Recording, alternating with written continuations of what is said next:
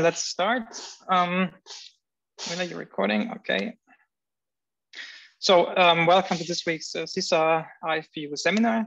Our speaker today is Maximiliano, who also likes Max, as he just told us.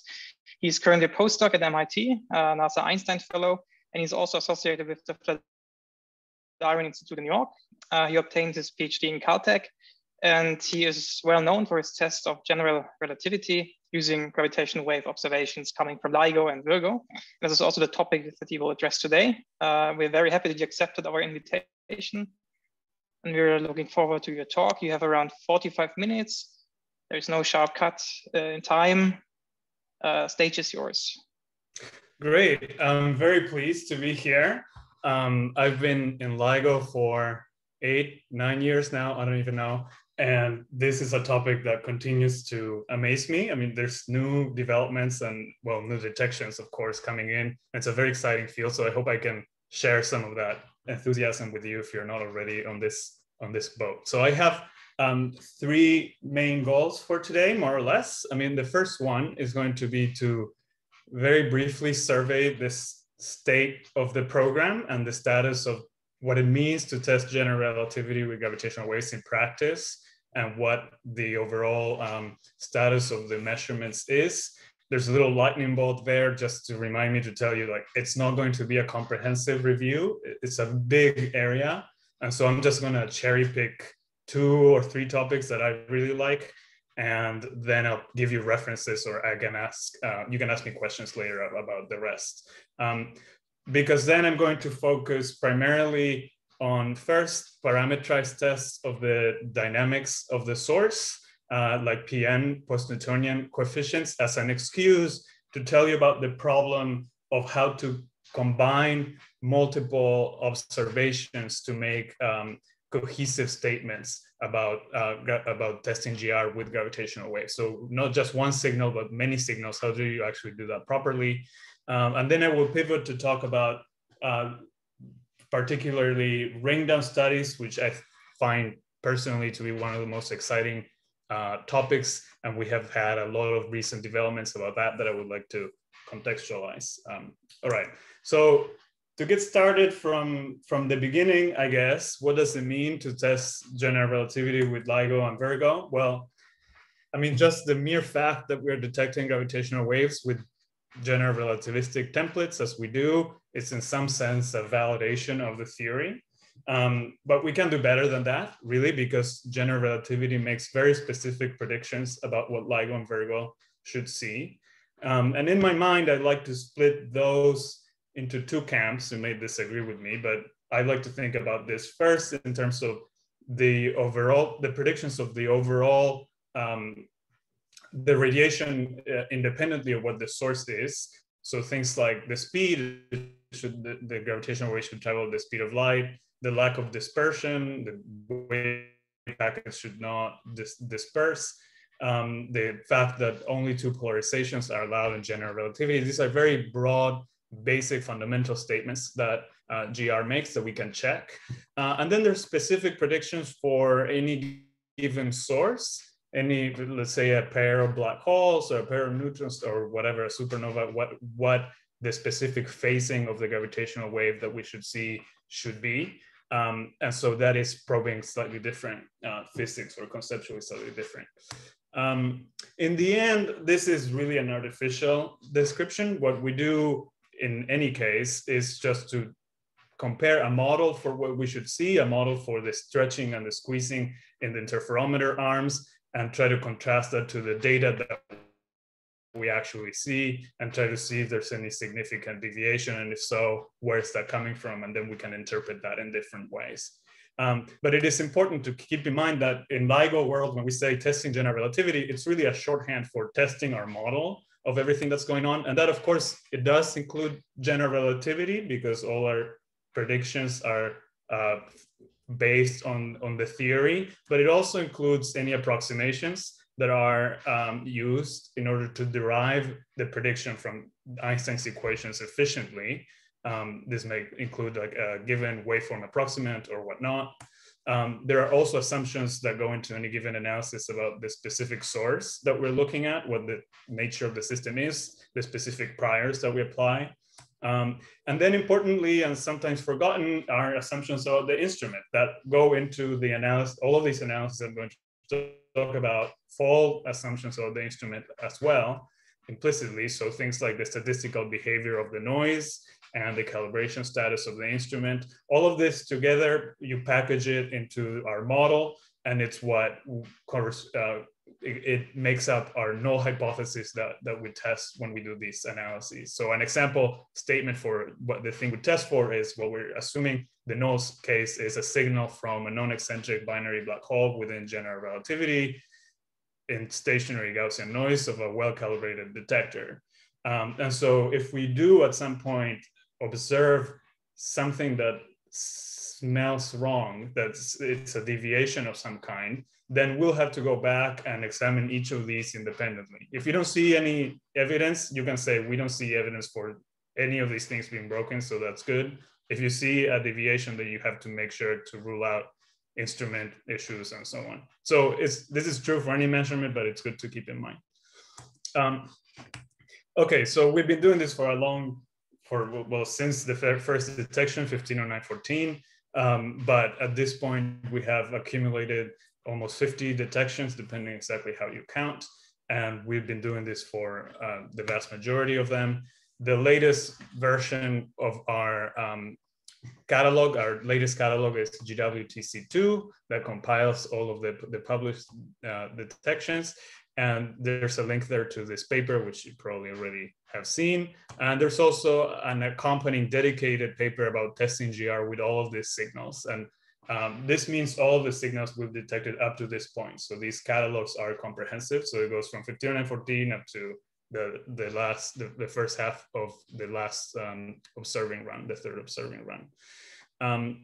This paper, Testing GR, the Testing GR companion paper, I will tell you a little bit about, was actually published finally like 3 days ago. So you'll see it in PRD.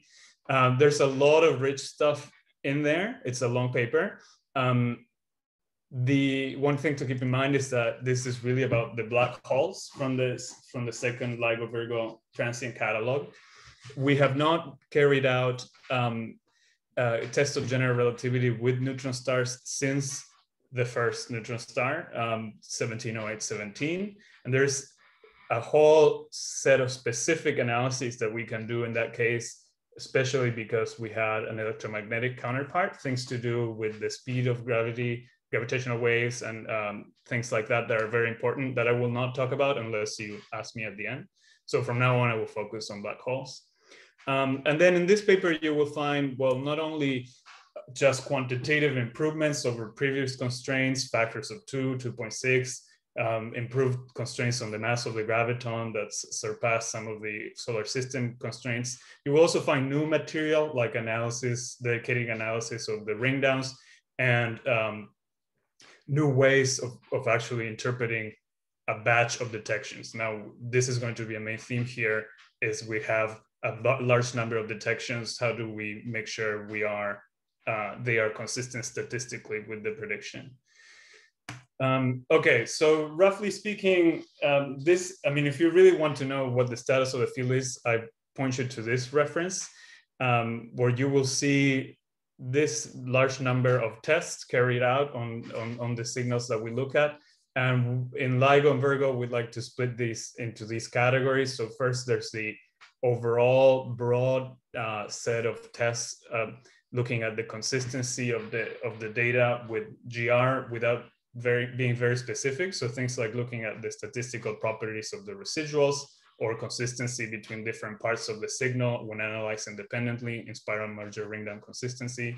Then there's targeted searches for deviations in the source dynamics, which I will tell you about, like post-Newtonian coefficients or similar.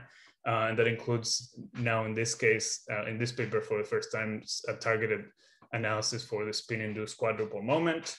Finally, we have probes of the remnant through the ringdown and searches for echoes. And there's constraints on dispersion, including the mass of the graviton and the polarization content as well. So we need to categorize this in this sort of arbitrary way. In reality, all these things overlap conceptually, but also in practice.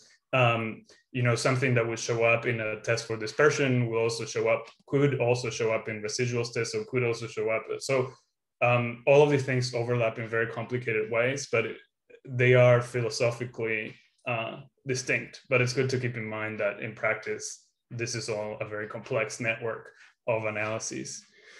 Okay, so as I mentioned, this is a lot of stuff.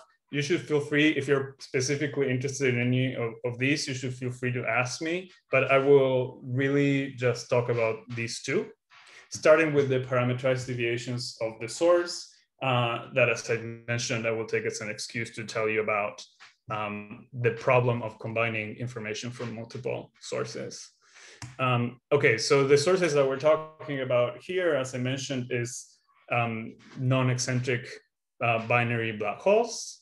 We'll leave the neutron star aside.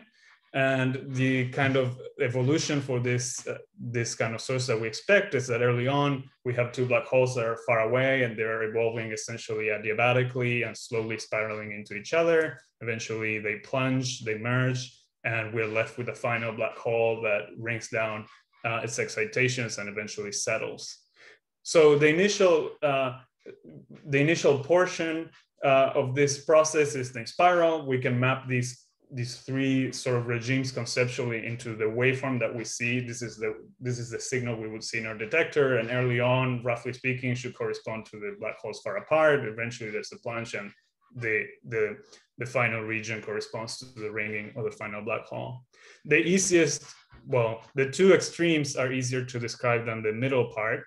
The spiral part we can describe as a series expansion in the orbital velocity of the two objects, or equivalently as powers of the frequency of the Fourier frequency using, you can think of it as Kepler's laws. And so we can get an expression for the phasing of this gravitational wave in terms of V over C, for example, as you see here. And you have initially some baseline term that gives the expression that you will get from the quadruple formula, and it's essentially depends on this combination of the masses, which is the chirp mass. Then there's a next order correction that depends on the mass ratio. In general relativity, there's no, this term is zero, but anyhow. And then at higher orders, you have the spins of the two components starting to make an effect on the phasing and so on. As you go to higher and higher orders, you're eventually probing more nonlinear, closer to nonlinear effects. And so you have these logarithmic terms, for example, that are representative. They arise from gravitational wave tails and other cool effects that are really characteristic to GR. So if we are able to probe the structure, if we're able to constrain these terms and actually get to especially this later part, we're really probing some interesting dynamics and trying to and getting an observational picture into dynamical gravity that we can't get otherwise. So the idea behind these parameterized tests is, well, in general relativity, or when we produce a waveform, a prediction for our regular analyses, all of these things are just they are fixed given the masses and the spins and so on of the system. So we can add additional freedom. So for each of these phi i's, the coefficients in this expansion, these would have a predicted value in general relativity. We can add a perturbation around that given by this delta phi hat. And then we can try to measure those from the data like we do the masses or anything else. And then in the end, these phi i's really are corrections to the waveform that go as a power of I to the minus 5/3. And that's what you're correcting the Fourier phasing of the gravitational wave. Anyhow, that's a lot of talk to sort of give you an idea of how we can use the detailed phasing of the gravitational wave to try to constrain deviations in the orbital phasing of in the orbital dynamics of the source, which could depart from GR if there are extra fields or other mechanisms that affect the binary. So that's sort of very well established for the inspiral regime. If you're feeling bold, you can generalize this idea to the intermediate plunge and merger ringdown regimes by adding these phenomenological parameters that we call beta and alpha. And the reason you can do that is that in LIGO-Virgo world, we have phenomenological models that describe the full extent of the waveform, not just the inspiral. So from the inspiral, this part it's well defined. You can do it, as I said, as you can think of it as an expansion powers of V over C. For here, and technically for this part, you need numerical relativity for the intermediate nonlinear part. But we can write down ansatz, analytic ansatz that we can tune to these numerical relativity simulations. And then those have degrees of freedom that we can perturb, and these betas and alphas come from that, essentially. So we have these parameters that control the spiral, intermediate, and merger ringdown regimes, and we can measure those from the data.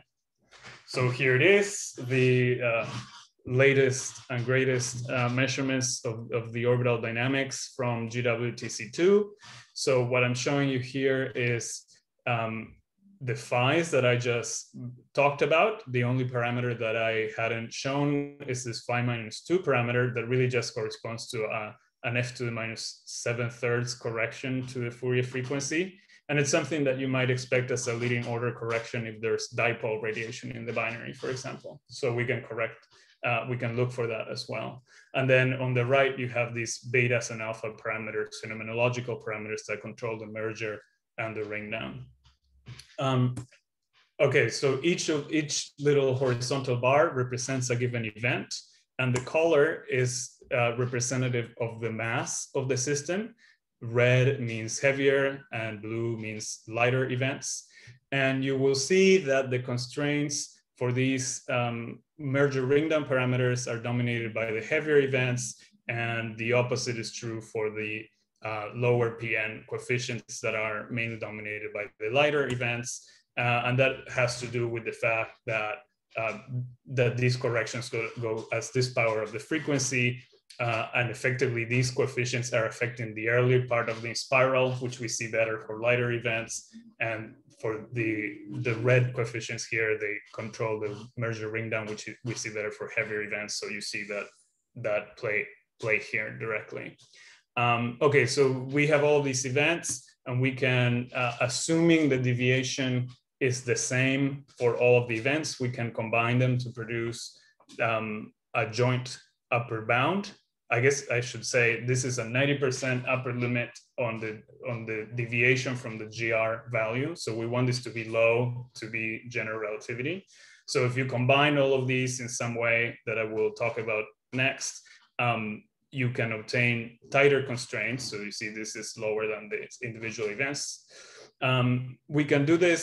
We have different ways of approximating the waveform from general relativity. So these results are obtained using what we call the phenom P V2 approximant. Is one way of obtaining the waveform from GR. You can also use a different method that is called SOB from equivalent one body dynamics.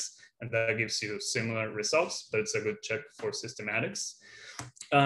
You can compare that to the previous bounds that we had in GWTC1, the previous catalog, and you'll see that overall we have improved these constraints roughly by factors of 2 or so. And if you want, you can also compare those to the similar constraints that were obtained for the binary neutron star back when that happened. So you see, in general, we're doing way better than what we did with the binary neutron star, except for the lower PN coefficients that really are gaining from the very long in spiral that we saw for the binary neutron star. And so, especially for the dipole, that's still the best constraint from LIGO and Virgo. There are other constraints from pulsars, for example, that are way lower than this. All right, so what I want to turn to now, so this is very interesting, and you can translate these constraints into specific theories that will predict deviations at different PN orders and so on. But what I'm interested in here is to tell you about what it means to actually produce these joint results. what we do in this plot is sort of a trick. Well, it's a shortcut whereby we assume that each event will have the same value. Each parameter will take the same value for all events. And if you do that, it's straightforward to produce these combined results. But it is a very restrictive assumption, right? So in general relativity, these coefficients do take the same value for all events because they are zero for all. Like the fractional deviation from general relativity is zero for all of the events. And so that's true. But once you are outside general relativity, if you want to leave the comfort of the theory, then you no longer know that that's true. I mean, the value of the Pn coefficient of any given Pn coefficient could depend on the mass of the system or on its environment or its spins. I don't know. It could be a function of some unknown quantity or some length scale that the theory imposes that we don't know. So if you are trying to obtain constraints for deviations from general relativity, you can't assume that all of the events that you're looking at have the same value of these parameters, unless you're working in a specific theory where you know that to be true. But here we're trying to be generic. We don't know if it's not GR, we don't know what it is. And so we should be as generic as possible. So how do you actually extract information from a big set of observations, which is the problem we have now, right? It's an embarrassment of riches. We have too many signals and we struggle to make sense of them. There are ways of doing that. There's one way I know of that, at least the only way I know of, which is to borrow techniques from our astrophysics colleagues who study the populations of black holes, their distributions of masses and spins and whatnot. And they have solved this problem. And the astrostatistics people have solved this problem many, many times. And it's actually quite simple once you wrap your head around it. So the idea is that we will say, well, we don't know what the true value for each event is. So in a Bayesian philosophy, we'll just model them as drawn from some unknown distribution, right? So let's say the -1 Pn coefficient for 150914, the true value that we don't know is drawn from some unknown distribution. And for each event, that's true. And then we can parameterize that distribution and try to measure its parameters from the whole set of events at once. So see, this is different because now instead of analyzing one signal at a time, we are essentially analyzing the whole set at once and extracting some information about the probable distribution of those unknown parameters. Okay, so in general, let's imagine you have a parameter X that you measure for a given event and you get some probability distribution like this. So this is the probability for X given the data for this first event. And hopefully somewhere in there is the true value for that event, which we don't know, right? We don't have access to the truth. If this was a test, if this was a parameter in this context of testing GR, and GR is correct, the value would be 0, let's say. But we're not assuming that, so we don't know. So this true value it's intrinsic to that event. We don't know what it is, and there's one for each of the events that we look at. For each of those events, we have a measurement like this on the right, which I'm not showing. So there's n distributions like this, all slightly different. And so from each of those, we can try to infer what the true value is that we are going to assume is drawn from some distribution that is the mystery distribution that we don't know. So saying it backwards, it's like imagine God just knows what the true distribution is of these parameters. He draws the true parameters for each event. And we don't observe those, we observe some noisy version. So the goal is to try to reconstruct from the distribution on the right, the meta distribution on the left. So if you haven't thought about this before, it may sound kind of convoluted, but in reality, in the end, what we do is we say, well, let's just assume the simplest possible shape of this distribution, which is normal with some mean and standard deviation. And we can measure that mean and standard deviation from the collection of noisy data. In the case of testing general relativity, the prediction of general relativity is that this distribution is a delta function, because all of the events should have zero deviation. And so that's a delta function at 0. So the prediction that we're trying to test now is this distribution a delta function or not? So is mu and sigma consistent with 0? Okay, so I hope that was not too much to parse, but anyway, I'm just going to repeat some of that. So because the deviations from general relativity are likely to affect each system differently, we can't do the simple thing of the simple method of multiplying likelihoods or Bayes factors, which is what you can do when you assume it's the same value for all the events. Instead, we model the distribution of observations. So say the -1 PN coefficient, this delta phi -2 parameter for the nth event. We will assume there's some mu and some standard deviation that controls the distribution of the true values for these parameters, and we will measure that from the events. And so this is for the the -1 PN coefficient. We do that for each of those coefficients. So in the end, what we will have is a distribution, a measurement of the mu and sigma for each of those delta phi's that I showed you before, and the delta alphas and betas if you want. Okay, so that's what I'm showing you now on the right, which is the actual measurement from the catalog. This is the first time that we did that, by the way, with LIGO and Virgo. And so what you see is mu on the x-axis and sigma on the y-axis. The color is each of these coefficients. You know, phi -2, this is a -1 PN coefficient, is the best constrained one. So we scale it by a factor of 20. And that's this. And so on, phi, whatever, the different PN orders. And so you see that this is a 90% credible contour, and they all include 0 and 0, which is the GR prediction. So this is just a statement that the whole population of measurements is consistent with all of these parameters being 0 for all the events, which is what we want. But we're not assuming that restrictive assumption that they have to take the same value. Okay, so I find this to be very neat, and it's very important because now we have order 30, 50 detections, we will have hundreds, and so we need smart ways of doing this without bias. If you don't do this, you'll get biases. Okay, there's a different way of representing the same measurement I just showed you, which, oh, I think I hit that slide. Oh, well, anyway, this. Which is from those posteriors of mu and sigma, you can actually predict a likely distribution of values that it looks more like what we usually are used to seeing. And so this is the same measurement cast in a different way. The color distributions corresponds to what you get, not assuming that all values are shared. And the gray distributions are what you would get if you incorrectly assumed, well, or narrowly assumed that all of these events have the same value. So you see these distributions are tighter because it's a more constrained model, but you're leaving out a bunch of possibilities in there. Okay, so thanks for indulging me on this statistics tour.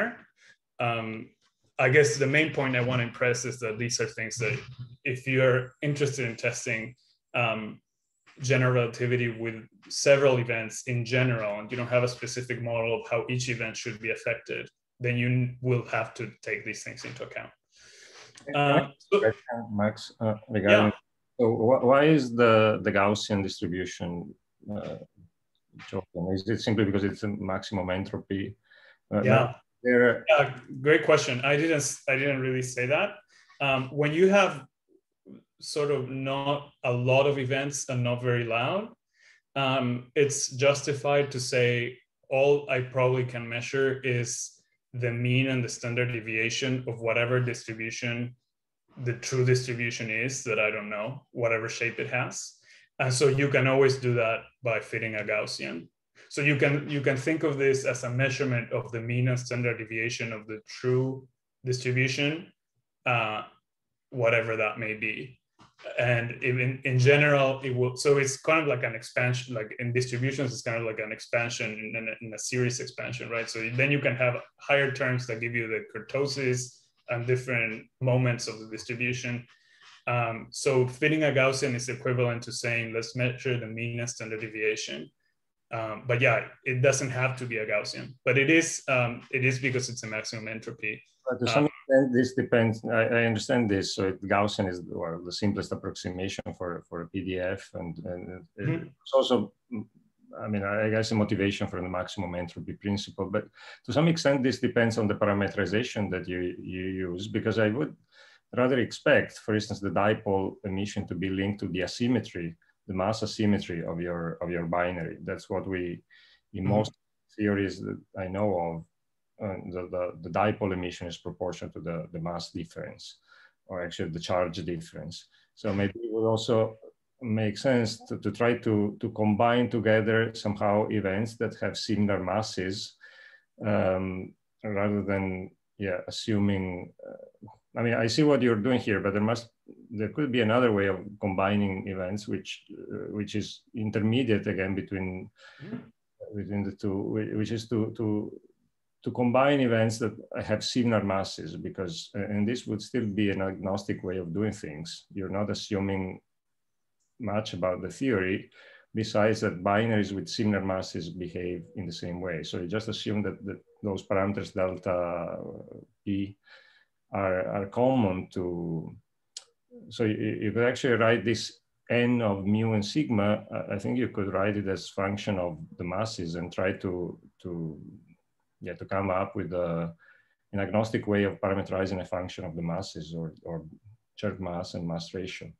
Yeah. So this doesn't preclude that, right? Like if you have a model like that, that's an invalid intermediate thing in between the assuming it's all the same irrespective, and this is what I'm saying here is that this is the most generic thing you could do.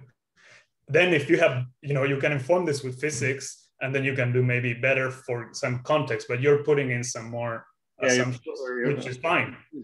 You're using statistics only. Yeah, I understand. And then you can show that's exactly the idea, right? Like in general, these parameters will depend on the mass ratio or whatever, as you were saying, the difference in the charges. And so this is just a very broad way of you can show that if the true population has a dependence like that, in general, a generic modeling like this would catch that. Like it won't tell you it depends on the masses, but it will tell you it's not a delta function at 0, which is the 0th order thing that we want to know here. But then, if you have more information about what's reasonable, you should feel free to add it there as a second pass, let's say. So that's totally fine. But it's harder, right? Because you have to know. You have to know the theory better to actually know that and be sure that you're doing it right. So I trust you to do it. I don't trust me to do it. Okay, so this sort of technique is very generic and powerful, and we can apply it to the ringdowns, and we can apply it to basically anything where you're measuring a parameter that you're in this situation where you don't know, or you don't have a model that you really believe. Like what Enrico just said, if you don't really trust your understanding of that, or you want to be as generic as possible, you will have to resort to these sort of hierarchical techniques. That in practice are actually very easy to run. I mean, we have code, like it runs it's not hard, it sounds harder than it is.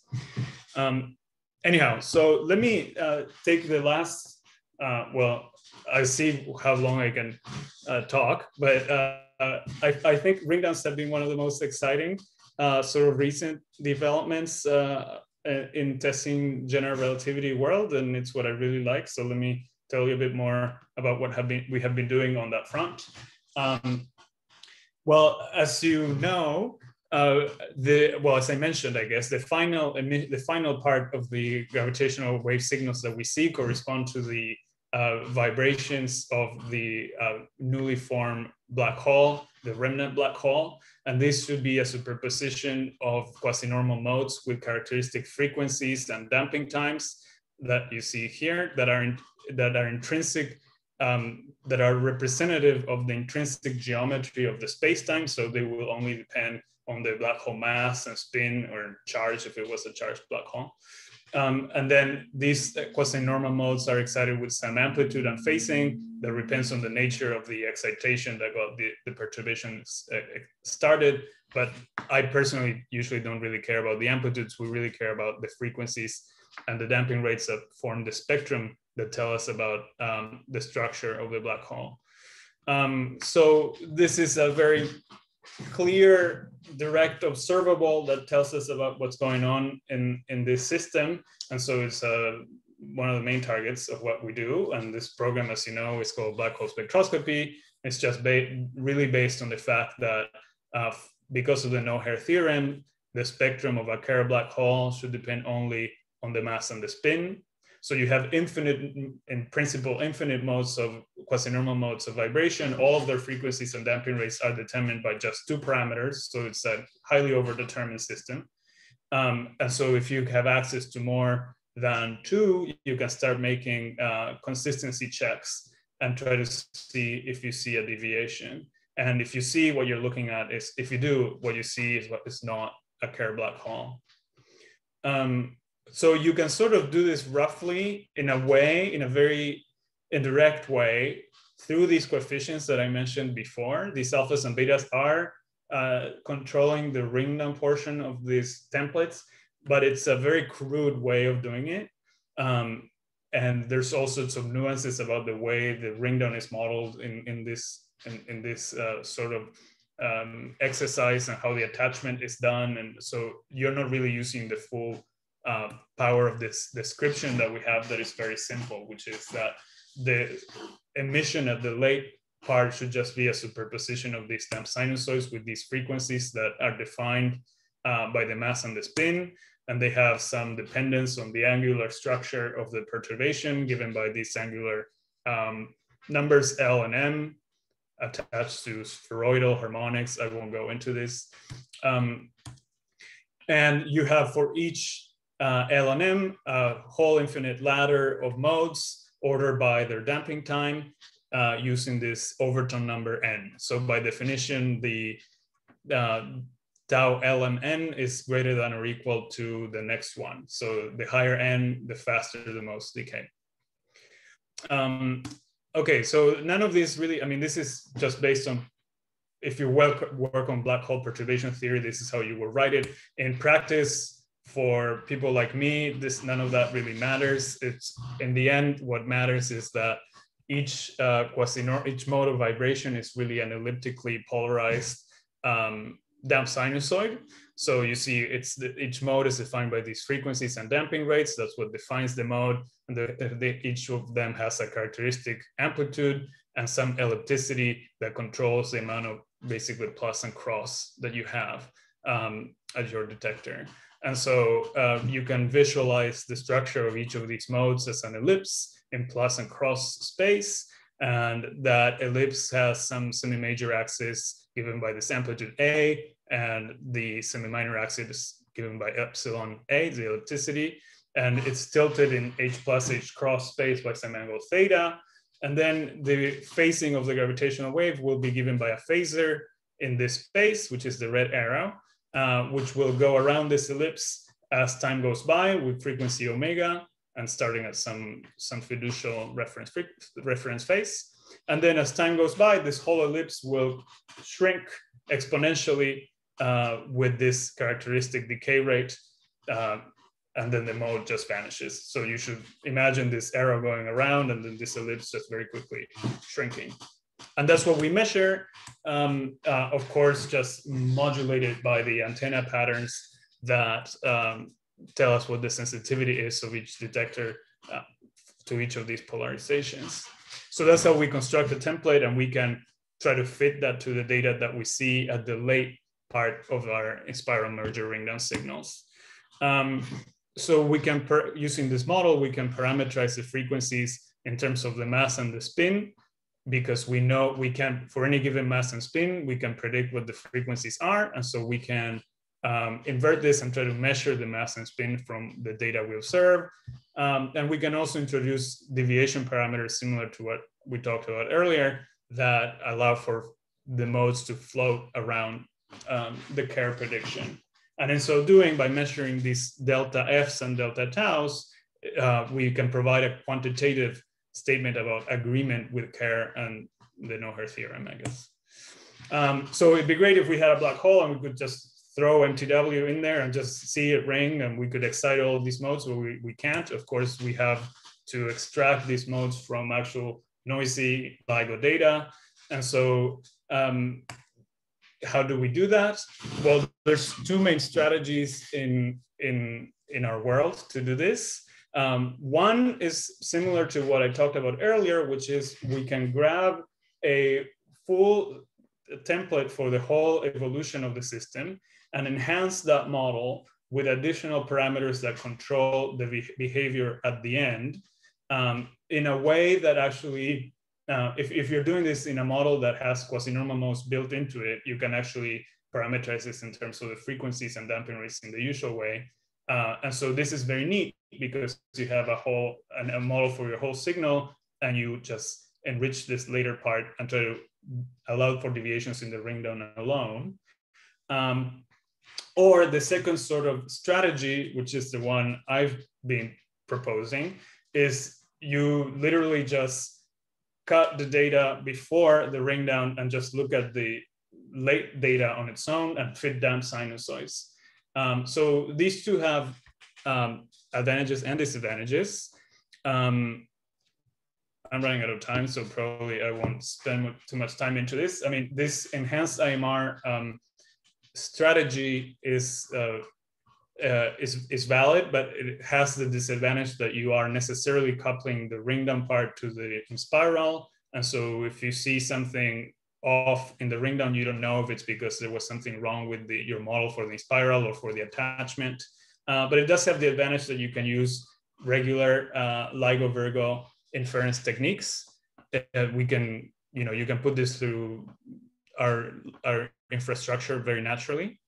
Whereas if you want to do the second kind of analysis that I mentioned, which is where you're cutting the signal in half, basically, that is basically impossible to do with the traditional LIGO-Virgo infrastructure. And it has to do with the fact that if you want to analyze a signal, well, the usual way, you need to window your signal to actually Fourier transform it and work in the Fourier domain, which is where LIGO does everything. Everything in LIGO is done in the frequency domain because the noise covariance is diagonal. You can just divide by the PSD anyhow. If you're this, I love this. So if you're interested, you should talk to me. But the problem, in a nutshell, the issue is that if you want to cut and analyze just ringdown data that starts sharply at the beginning of your segment, you can't apply a window anymore without corrupting the beginning of your ringdown. And so a lot of thought has gone into how to actually do this. We eventually, I and others, figured out how to do it properly in the time domain, using what's called an acyclic Toeplitz matrix. It doesn't matter. But the end of the story is that we can just take a chunk of data and fit damp sinusoids directly without having to have a model for what came before. These nuances matter. Like if you actually want to do an analysis like this, talk to me, I guess, because if you don't get that right, you will get biases. So the point of this plot is to show you that in the usual techniques, like what LIGO did for the 150914 paper, that technique is what is being used in the green case here, where I'm injecting a damp sinusoid with this frequency and damping rate shown here. And you see that you get a bias because of these windowing issues and so on. If you do what we've been doing since we've corrected this, you get the red results. So we've learned how to do this better, but it was kind of hard. Okay, so technicalities aside, can we do this now? Yes, I will argue. So the usual perspective or expectation was that we must look very late after the peak to make sure that we are far away from nonlinearities or whatnot. And that's bad because these signals decay very rapidly. Plus, if you want to obtain multiple modes, multiple fundamental modes of different LM dependence. All of the modes except the quadrupole tend to be much weaker, and so that makes it even harder to see. So the expectation was that we couldn't really do this. However, if you want to take advantage of overtones, you can go to a slightly earlier regime, and there we can show that there's hope to actually see these signals. So if you see the fundamental mode of the quadrupolar mode and the first overtone, then you can compare those two. There's also been very recently a claim of detection of two fundamental modes, the 2-2 and the 3-3 for 1905-21 by Capano et al. It's not my result, but well, we can discuss it if you would like. But that's slightly different flavor than what I will tell you about. Anyhow, so what measurements have been presented? Well, this is, I think I presented this last time I talked in Trieste. So we analyzed, colleagues and I analyzed the spinor 914 at the peak, and we did that using a model that included the fundamental mode and the first overtone of the fundamental mode, and we obtained a measurement of the remnant mass in the x-axis and the spin on the y-axis, and that gives us the measurement in yellow. And that is consistent with what we get from the full analysis of the signal here. So this was neat. If you add an extra overtone, you don't really gain anything, and you get the purple curve, which is what we expect when the second overtone is not really visible. If you analyze it with no overtone, you get something biased because at the peak, this is a very bad model. Okay, so I'm flying through this because I want to get to the end. Sorry to interrupt again. Yeah. So analysis, so that's the one done in the time domain then? Yeah. Okay. This is the first one that was done right. I'm proud to say. Yeah, technically. I had the impression the first LIGO analysis was done in, they didn't have a discussion of this time domain issue. So was the original analysis done in the frequency domain, or? Yeah, so the 15914 original analysis was done using a technique like the green one here. Okay. I'm happy to discuss the details. And we can show that that analysis was fine though, because the SNR was low, and the bias at that level, it should be okay, because they didn't look exactly at the peak, they looked later, and it should be okay. But it's not, it doesn't scale, right? And it would certainly not work with overtones. That's why we had to do it correctly. Since then, the new LIGO and Virgo analyses do it correctly. So the GWTC2 results are fine, technically speaking. Okay, so sorry, I don't know if you all have to go, but I want to get, at the end, I have some common questions that I want to answer. So let me just say that for that analysis, we reconstructed the fundamental mode, as you see here in orange, and the first overtone, as you see here in green. I don't think I've shown this before, but this is the actual measurement from 15914. So you see the first overtone, it's short-lived, but we see roughly a cycle or so. And we can compare their frequencies. Well, we can allow for deviations in the frequency of the overtone, and we can obtain a constraint on this perturbation parameter, delta F1, as shown here on the right. So this yellow distribution comes from allowing for perturbations to the green mode here with respect to the curve prediction, and we obtain this measurement. It's a very broad measurement, but it shows that this sort of thing works. And since then, we have replicated this with numerical injections and done all sorts of studies that I'm happy to talk about at the end.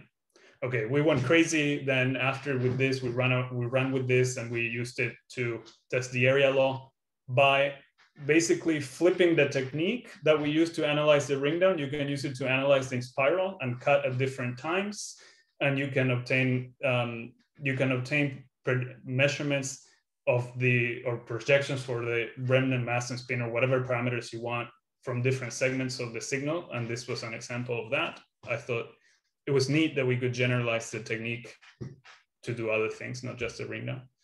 And since then, of course, as I was just alluding to, the LVC has done similar analyses as you see on the left. So this is done with essentially the same the same time domain technique that I mentioned, but it's a completely different infrastructure. I'm not the one running these analyses, but I know about them, but I'm not the lead person. And so here you see a number of events that were analyzed from GWTC2. There's more analyzed, not just these. These are highlighted because they were the nicer ones, I guess. And then you can combine the measurements for the frequencies hierarchically, like I took a lot of time to explain to you, and get a constraint combined from all of these events that's given here, the delta F221 plus minus 0.27 minus 0.32. And then we also obtain constraints from the first technique that I mentioned, which is the enhanced IMR model that actually, I remind you, has a model for the full signal based on SUB. And then it allows for these delta F220 and delta tau 220 parameters controlling the frequency and damping rate of the fundamental 2-2 mode within this big model. And so what this posterior on the right is doing is slightly different than the one on the left, right? It's assessing consistency between the ringdown and the spiral as well, not just between ringdown modes like it's being done here. Okay, so I flew through these results because I wanted to get, if you will allow me, to some common questions that we usually get about these measurements, and perhaps it will preempt some questions that you have in your own heads. So one of the questions we have gotten when trying to do these sort of spectroscopical studies with overtones is, well, the natural reaction is, well, these overtones fade very rapidly. And so they essentially look like delta functions, and you can fit anything with delta functions, right? So what you're doing is just nonsense.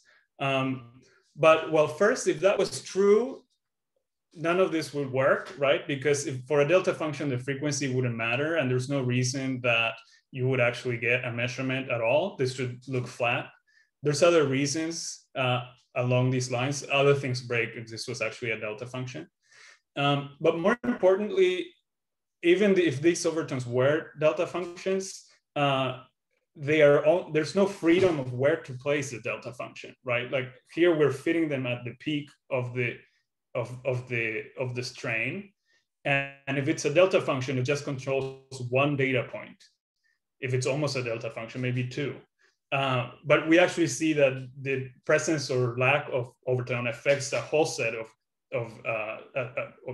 times that we can resolve. So that doesn't seem to be the case. Furthermore, it's really not a delta function. We can actually measure it and reconstruct it. I can inject all sorts of different parameters for the overtone, and I can recover its amplitude and so on. So I don't think this holds up. Okay, next, there's an expectation that you would need. It's like, okay, the overtones are there, but their frequencies are very close. So the frequency of the first overtone and the fundamental mode are very close to each other. So you would need a very large SNR to actually measure these frequencies. And that really arises from a misconception, as far as I can tell, that says that it's the expectation that to actually resolve frequencies of damped sinusoids, you need them to be well separated. So it's this Riley-like heuristic that you see here stated on the left, so that the difference in the true frequencies should be larger than the maximum of their standard deviations. That's true for sinusoids, but it's not true for damped sinusoids, right? Because we can actually use the damping rate to differentiate the two modes, as you see here as an example on the right. So on the right, there's two damped sinusoids injected in data that have very similar frequencies, but different damping rates. And these are the parameters like for 15 and 14. And the analysis, the Bayesian analysis that fits both of them at once, there's no problem distinguishing the fact that there's two modes, and it can measure its times, its damping rates, and its frequencies. And the frequency marginals, the one-dimensional PDFs on the top, totally overlap, but there's no confusion here. It knows which is which, and the measurements of the frequencies are well-defined regardless. In fact, you can have two modes that have exactly the same frequency, and different damping rates, and the same story holds. So this heuristic is not necessarily valid. So it's not true that we need SNR 100 to do this. Furthermore, I can actually show you that if we change the frequency of the overtone and we simulate that, we can actually measure that. And so that's what's shown here on the right. Different values for this perturbation parameter, delta F2 to 1. I simulate a signal that has plus 0.5, minus 0.5, and I can measure that. Better or worse, depending on the SNR, but nonetheless. Okay, final question, I think. So you can identify modes by the damping rate, as I just said, but you don't measure the fractional deviation in the damping rate very well. So how come, right? Because if you look at the measurement for 1514, for example, we get some kind of measurement for the frequency parameter, but for the damping rate is very lousy. And this is generally always true, that this delta tau is very hard, it's harder to measure. So it seems to contradict what I just said. But in reality, that's also a confusion, I think, because the fact that we can separate modes in time doesn't mean that our relative precision in the width of the distributions in time is very good. So absolute precision is not the same as relative precision. So for this example on the right, we can separate these modes in terms of tau very well. But if you were to look at the fractional width of these distributions, the posterior that you get is very, very, very broad, right? So we can only determine that delta tau parameter to like 30 plus minus 30%, which doesn't sound very good at all, even though here it looks like a good measurement. And that's just the fact that relative precision is not the same as absolute precision. So that's it. Then, okay, this is the last one, I promise. A two-tone model should not work at the peak. So it's like, okay, everything you've said so far is fine, but we know that just the fundamental mode and the overtone should not work at the peak where these analyses are all carried out. For all these analyses, we're truncating the data at the peak and fitting there. But that's a usual thing that we do in data analysis. Whenever the systematic bias from modeling the signal is smaller than the statistical uncertainty, this doesn't matter. And we can actually predict with injections, I can show you that the effect of additional things that are there in the signal but are not visible at the SNRs that we see for 15 and 14, it only becomes really important when you have SNRs of 50 or 70 or 100 or so. So it's technically true, this is not the whole story, but the additional modes or nonlinearities or whatever don't contribute to a measurable degree. Okay, so thanks again for indulging me with that. I hope maybe you were wondering about some of those things. I'm happy to revisit them, but this brings me to a close. So I really gave you a whirlwind tour of the big world that is testing GR with LIGO and Virgo, and I picked these two things that I like to think about, which is how do we actually gain from the many detections that we have in a smart way, how we actually extract that information without tricking ourselves into thinking we're doing better than we actually are by using statistical hierarchical techniques. And I chose to tell you about ringdowns because there's a lot going on in that regime, and it's my favorite thing. But anyhow, more and better detections will up the game for tests of general relativity. We can do better because we see better detections, and we can combine them to also make better statements and different statements of different quality. Specifically, black hole spectroscopy can give us a particularly clean way to learn about strong gravity. I hope I convince you. And that now we have the techniques analytically to actually do that. And in the future, as we get actually very loud ringdowns, this will be very important. And there are many open questions and opportunities for innovation in this field. There's actually a lot of questions that we don't know, like how does the fact that we detect these signals with GR templates affect the statements we can make, or all sorts of things that we need to think about. And as we are speaking, LIGO is analyzing the second half of the third observing run, which has many more detections. And in the future, next year, we'll have the fourth observing run, which will really be overwhelming in the amount of quality and quantity of science that we can do. So this is very exciting, and I'm happy to take questions.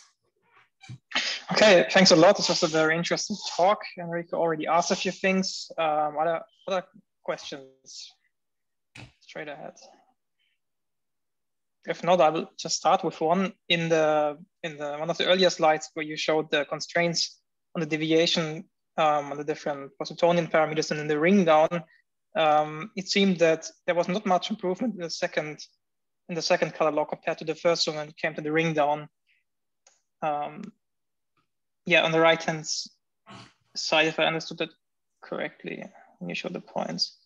So it's almost the same with the first CWTC1 catalog. Is it because CW15 and 914 was so good in some sense? Yeah, so, okay, so these are not just the ring down, they are, okay, so the betas control more the attachment between the ring down and you know, the plunge and merger part, and then the alphas control the ring down through something like a Lorentzian. Yeah, it's hard to say. I actually don't really know exactly what is driving the new constraints, but you're right that we don't seem to have gained too much here. It can't, yeah, it's just, I guess the heavier events didn't really help. Yeah. Yeah, I don't know what event is driving that. Yeah, sorry. Okay, other questions? If nobody asks a question, or while others think about possible questions, maybe I can, I mean, it's not a question, it's more, I wanted to elaborate more on what I was asking or commenting before. So take the case of hierarchical Bayesian inference for the ring down. So you take again, you assume that deviations from GR follow some Gaussian distribution. And yes, as you have more events, you may add the higher order moments of that PDF at the kurtosis or whatever they're called, the higher order moments. However, one similar thing, or though physically I think more motivated and still theory agnostic, would be to say, suppose my deviations from GR are an unknown function of the final spin and final mass, because this is what you know characterize the final black hole remnant. There might be additional parameters, but at the very least, those deviations depend on A final and final. And then you say, and these deviations, instead of being given by a Gaussian, they are some generic function of those, and then you do a Taylor expansion. And you have lots of parameters, of course, when you do this Taylor expansion. But on the other hand, as you were mentioning, in 04, 05, you'll have up to one event per week or per day. I don't know how many. So you have lots and lots of events. So maybe there's hope to even though you have many more parameters than just to mu and sigma, maybe there's hope to reconstruct them. And this would be, I think, more physically motivated than I mean, it's similar in spirit. Yeah, so what you're doing, yeah, it's totally fine. So you can reparameterize the problem in terms of other quantities that you can actually say are shared. That's essentially what you're doing, is saying these delta Fs or delta taus will not be the same for all events, but I can write those as functions of some coefficients that will be the same because they are controlling some functional form of this distribution. Right. And then you can do what you said. And that's fine. If you trust that you know how to expand that, that's also valid. And what you've done is change the perspective, so you can actually work with quantities that you can treat as being the same for all events, essentially. So that's good. But it comes at the price, as you said, of more quantities, or so it's actually including some. That would be weaker. So it would be in that figure you showed would be. Yeah, so they will be weaker. So clearly the width of the posteriors would be smaller if you have just a Gaussian. Yeah, well, it will be harder to compare because you will be measuring something slightly different, right? So you won't be able to just compare one, like you will have some posteriors on these parameters that control this function, right? And so that's valid. But then if you want to translate it into these like, I don't know, these new parameters don't have any meaning anymore. Yeah. So it's a different test. So that's good. So